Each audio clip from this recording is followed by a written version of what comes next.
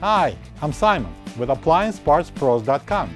Today we're going to show you how to repair your appliance. Are you ready? Remember, anytime you work on your appliance, make sure it's unplugged or the circuit breakers are off so there's no chance of electrocution. In this video, we'll show you how to replace the drip pan in a Whirlpool refrigerator. It's going to be a very easy repair. Should only take a few minutes to show you how to do it. For the job, we're going to need a 1/4-inch nut driver and a flat blade screwdriver. When you open up the package, you're going to get a new drip pan. The purpose of the drip pan is to collect the condensation that builds up on the evaporator coil during the defrost cycle. It's located inside the machine compartment at the bottom left. The sure sign of a broken drip pan is a puddle of water that regularly appears on the floor under the fridge. Place the towel on the floor under the inlet tube. Then, using the 1/4-inch nut driver, remove the single screw that holds the tube to the rear access panel. After that, we can remove the 7 screws that hold the panel. And then lift up and remove the panel.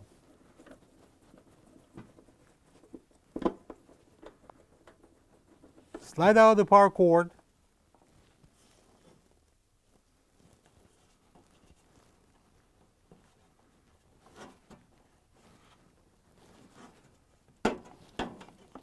And remove the access panel. Clean the access panel grill for better airflow. Remove the drain tube by pulling it up.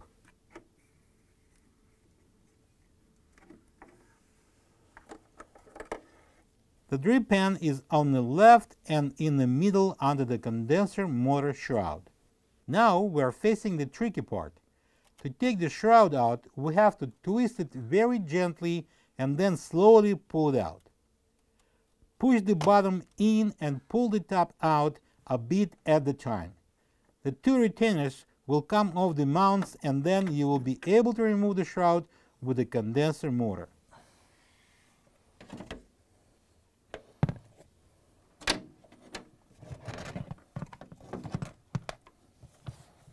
Gently leave the copper line out of the retainer clip on the right so it will clear the drip pan.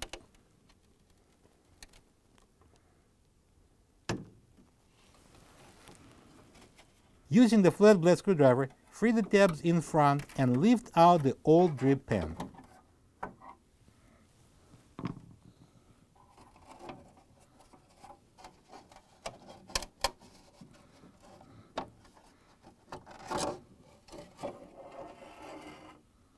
As you can see, it's cracked and caused a leak. This is the old drip pan next to the new one. If you don't have this part, you can get it from AppliancePartsPros.com. Install the new drip pan.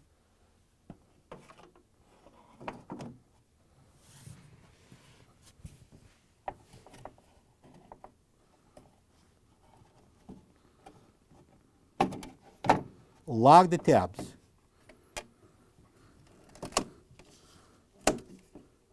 Place the copper tubing in the clip.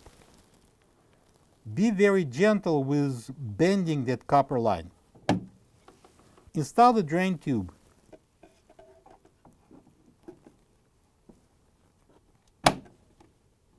And now the fun part. Place the bottom of the shroud in, twist it and slowly push back.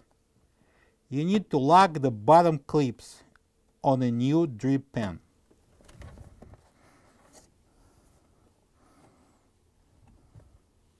Install the access panel. Make sure the water line is outside.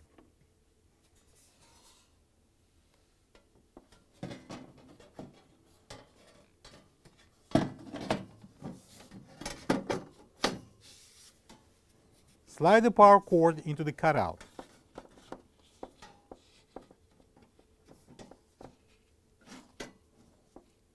Secure the access panel with the 7 1/4-inch screws.